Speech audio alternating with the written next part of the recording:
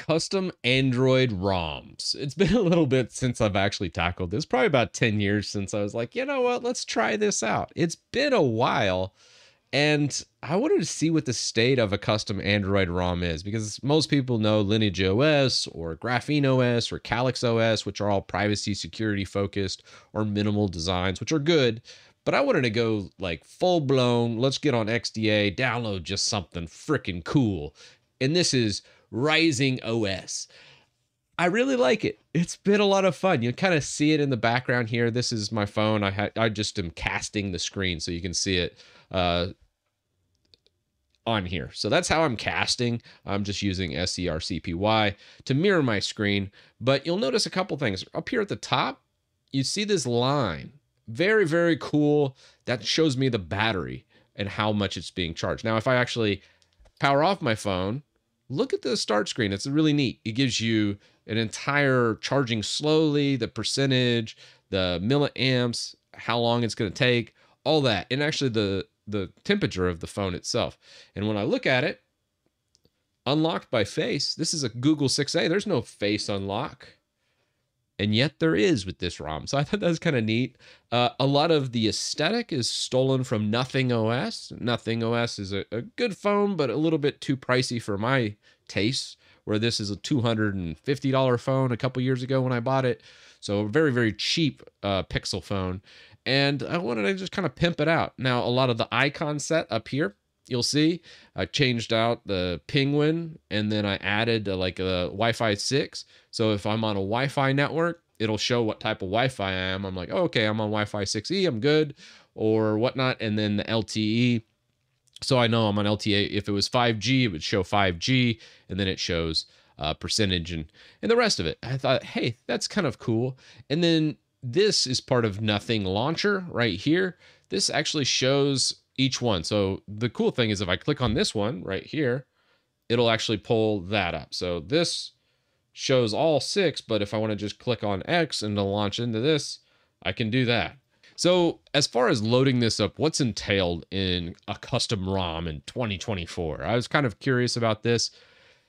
It's not bad as long as you have an unlocked phone. And most people are stuck in like contracts, or they'll buy like Samsung phones with locked bootloaders. There's no way to unlock those easily.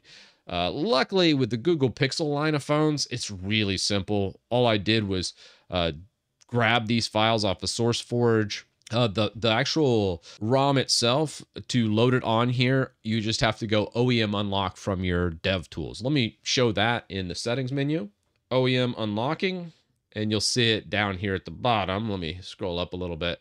OEM unlocking, allow the bootloader to be unlocked. So you have to tick this from developer options. If you don't have developer options, just open up your phone, hit about 7 times, and then developer options get unlocked. It's also how I'm mirroring the screen directly onto here, so you can see everything I'm doing on my phone as I do it.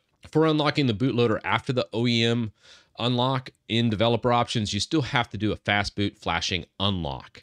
And if you're not on stock Android, I really would not recommend relocking this. I know that's going to rub some people to unlock, because if you have your bootloader unlocked, you're not going to be able to use GPay. So if you're a big GPay user, custom ROM's kind of out for you. But after that unlocked and you download all these, which here's the latest ones, you can see not very many downloads per week. We're looking at a total of about 100 downloads a week. Probably about 20 or 30, so not seldomly used. Very few people probably do this anymore.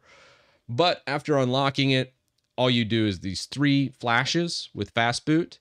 And if you do have like a waiting for device and you're on Windows, you will need to download the USB Windows driver. I put a link here for everything. I couldn't find all this information. It's kind of scattered amongst XDA just because it's not very popular anymore. So I tried to kind of culminate all these things into one article post. Now, after that's done, you boot into recovery. In recovery on the phone itself, you first have to say apply ADB, and then you can do an ADB sideload of the ROM. So you've redone the bootloader, doing that, and then you sideload the ROM, and then you reboot after wiping your device and setting to factory settings. And then you have Rising OS, as you saw here. The big things I showed was the audio-visual updates. I'd love a lot of the new audio effects, like the locking, unlocking sounds like just a little tick. and the adaptive sound engine. I don't know about all that. I haven't really messed with it too much. I did like a lot of the integrations of Nothing OS into it. The face unlock was a big win. I really like the face unlock compared to the fingerprint. Much faster. And I actually had my wife test this out. Gave her the phone. I'm like, try to unlock my phone with your face, just to see if it was a gimmick or if it actually showed my face. And sure enough, it didn't work for her, and it does work for me. So face unlock does work. I was like, that's kind of crazy. A $200 phone has face unlock. Take that, Apple users. And then for the UI customizations, I did change like the icon sets here. And if you look at the app drawer here, you can see all of them are kind of changed. I like the big icons just because, I don't know, I like that. I know my daughter always makes fun of me. If I show you my text messages, you'd be like, oh my God, that font is huge. Yeah, I just don't use it very much for texting and other things. As far as memory management and pixel features and other stuff, I don't know if the battery is that much better. It's probably equivalent to just taking stock Android and using the universal debloat tool that I showed in the past video, or the universal Android debloat next generation. That's the new project.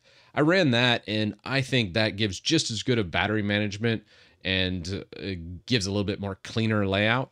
But you don't also have a lot of the cool features you have over here. So very comparable on battery to that. It's still a lot better than stock Android. As far as like its base, it was grabbing the Lineage OS, the Pixel experience, and a few other things from other ROMs and just kind of combining them all into this one ROM package. The Rising OS team, all this was grabbed from XDA.